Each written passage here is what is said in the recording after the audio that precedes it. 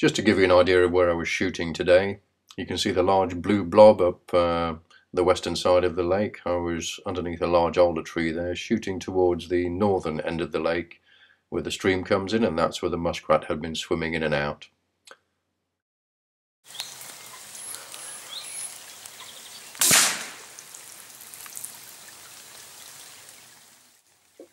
At this point I decided to take a follow-up shot, and then of course have a magazine failure, so didn't take the follow-up shot, but realised that he was dead as soon as he stopped moving.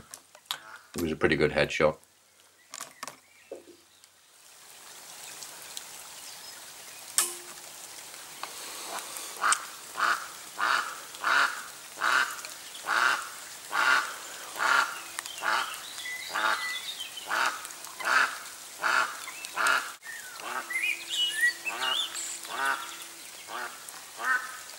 I hope you can hear me over all the rain.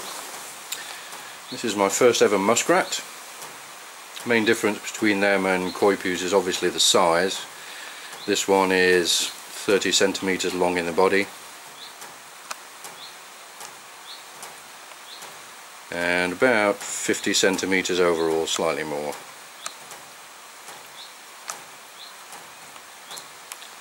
The other big difference is the tail. The muskrat's tail is flattened vertically and it flaps it from side to side as it swims along, unlike the Coypu, which just has a sort of straight rat tail and doesn't move it as it swims. So this is an adult muskrat.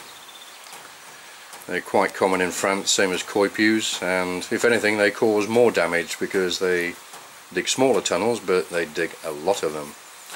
And Coypus quite often will come along behind after the muskrats have started taking over a lake or a canal. They will chase them out, literally. I've seen it happen. And then they'll take over the burrows and enlarge them. So muskrats can do a lot of damage on their own. And then Coypus will come along and make a complete mess of everything.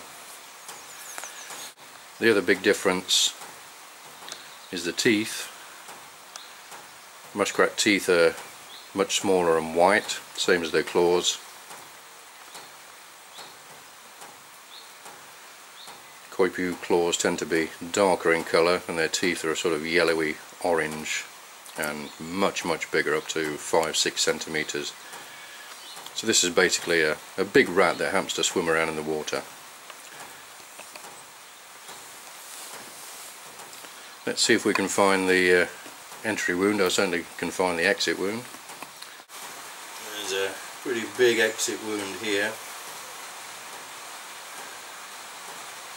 Erupted out of its neck. I was aiming at the back of the skull, around about here. Alright, I think just there is the entry wound. So I was aiming from behind on the left. It transited the rear of the brain, came out just underneath the right ear. Instant kill. And if you can see this very well, the tail is flattened vertically. That's the bottom, that's the top. It's quite flat when you look at it side on. Right, let's see how much he weighs. Okay, so the scales are on 0. I'll just string him up. As I thought, about 1 kilo.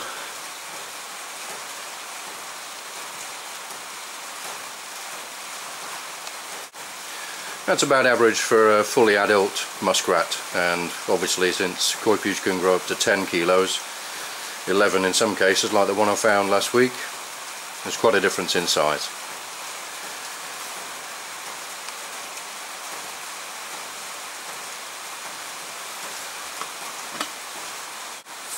Still, wouldn't want to find one running around inside your house.